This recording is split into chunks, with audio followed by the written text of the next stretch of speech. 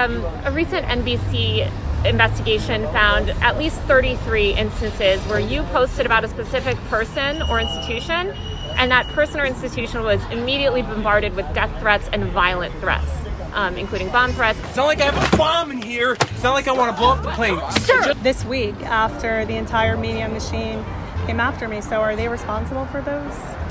I don't think that there's the same correlation. Are you receiving bomb threats? No, I said I didn't have a bomb. You said bomb. I said it's not like I have a bomb. You said bomb on an airplane. And I guess to me, a death threat is different than a violent bomb threat. Bomb, bomb, bomb, bomb, bomb, bomb, bomb, bomb, bomb, bomb, bomb, bomb, bomb, bomb. Just want to start off by reminding you, for each person that leaves a like on this video, Tayor Lorenz gets 1 year older. And as you know, she's already very old. Now, there was essentially a hit piece put out about Libs of TikTok. Essentially Libs of TikTok was just somebody that freebooted unhinged TikTok videos and uploaded them to Twitter, generally without context and without editing or anything like that. And essentially just took them out of their little echo chamber and showed them to the world. Not exactly a super unique business model, but it worked great for her. And ever since then, the money's been flowing in. Now suddenly she's out there in front of the camera, touring Israel or something like that. I don't really follow everything that's going on. To me, I just still view it as just a TikTok account or a Twitter account. But the battle between her and Tayor Lorenz is something that I'm a big fan of. And there was this piece that came out essentially, what was it, Saturday or Friday? It's early Saturday morning, where, it's essentially a hit piece calling Libs of TikTok far right and saying she's responsible for people calling in various threats to schools and hospitals. But Tayor Lorenz isn't responsible for anything that comes of, as a result of her reporting. It was a fantastic bit of delusion. Now, of course, Libs of TikTok showed up with the crying Tayor Lorenz t-shirt on, as well as a box of masks, as a bit of an IRL troll, I suppose. Far-right activist Chaya Rychek splits her time between California, where she's registered to vote, and Florida, where she often travels. But the place where she's arguably having the biggest impact these days is Oklahoma, a state she's only visited once. Rychek, who operates a social media account, Libs of TikTok, has amassed an audience of millions on X, the platform formerly known as Twitter, largely by targeting LGBTQ people. I disagree with that. I would say reporting in general on insanity.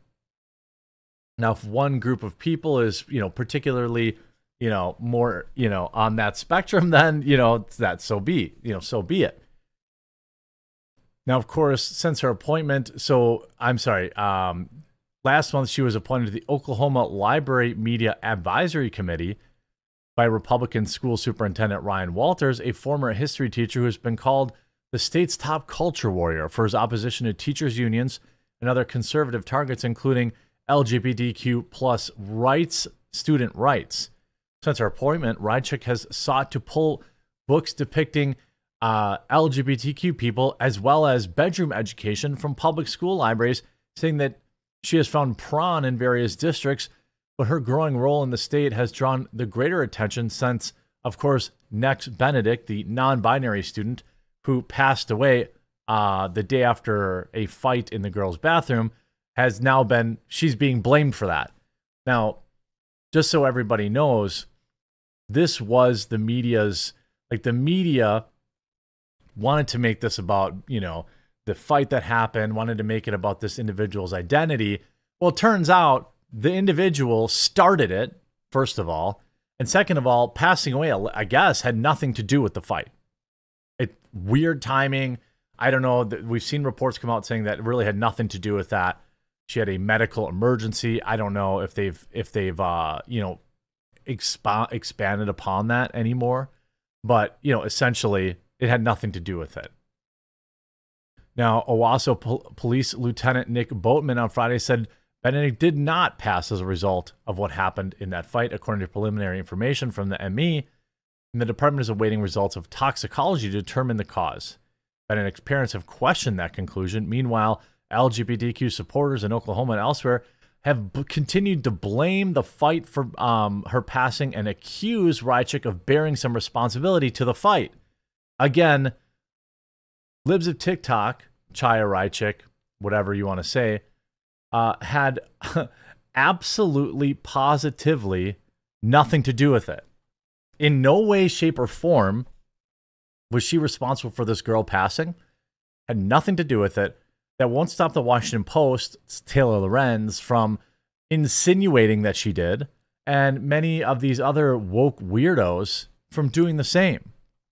On Thursday, Oklahoma City Councilor Sean Cummings, Democrat, lambasted libs of TikTok for stoking the hatred in the state, saying she has blood on her hands. And Matt Bernstein, a 25-year-old LGBTQ plus content creator in New York, has been targeted by libs of TikTok. Said, I'm just constantly hearing how Chaya specifically has caused a rift in the experience of being a queer high schooler in America. Well, you're 25, you talk to a lot of gay high schoolers? That's a weird admission. So this whole thing comes out essentially trying to jacket libs of TikTok with the passing of this girl, which again had nothing to do with the fight. This was like Operation Trans Floyd, and it's in shambles. They wanted to have this be their moment. They wanted this to be their thing that they could pin on libs of TikTok to get them deplatformed.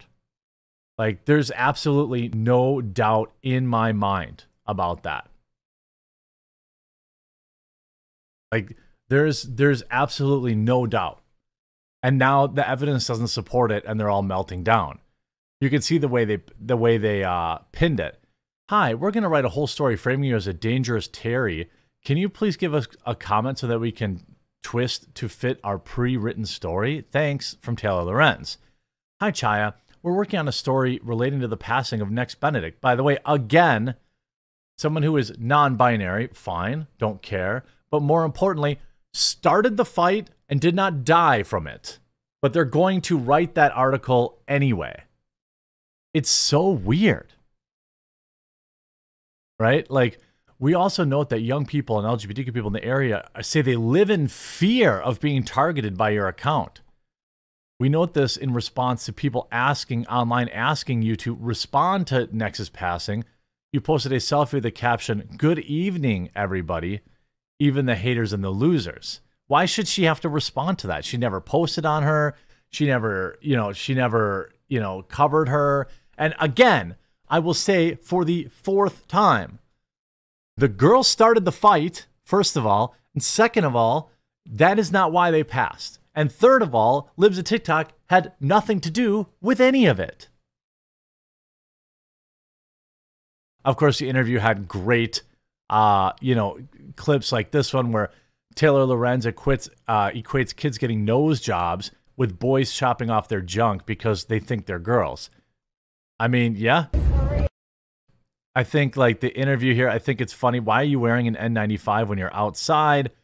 She shows up with a Tayor Lorenz t-shirt and the mask. A little cringe in my opinion, but whatever. The t-shirt's fine, with the mask, I don't know. I wouldn't go buy masks just for the bit, but I guess I don't really care. I mean, it's Tayor Lorenz. She deserves it. I mean, like, I do think it's funny that they actually sat down. I asked a masked Tayor Lorenz how old she is, and she refused to say. She claims it will harm her family if people know her real age. Literally what? I'll tell you, she's 39. She's 39. She'll be 40 in like a month or two. How old are you? Oh God, good question. I don't put it out on the internet. I don't put it out on the internet. Why? What? This is somebody who says, oh, well, you're a public figure, so I'm going to dox you. You don't put it out on the internet? I mean, she also says that she thinks it's okay to give kids spicy type videos and books in school. She wants young kids to have photos of two men hooking up in elementary school. Taylor Lorenz, there have been several, bomb threats issued. I blame you. Wait, I get all sorts of threats all the time thanks to you. Taylor, but those threats aren't really like the bomb threats. Like, what? What? I mean, this woman is completely insane. Just to summarize my interview with Taylor Lorenz, she's not at all concerned about our open border and millions of people invading our country. She's pro-mutilation. She wants spicy videos in schools. She wants the media to be allowed to defame me with impunity.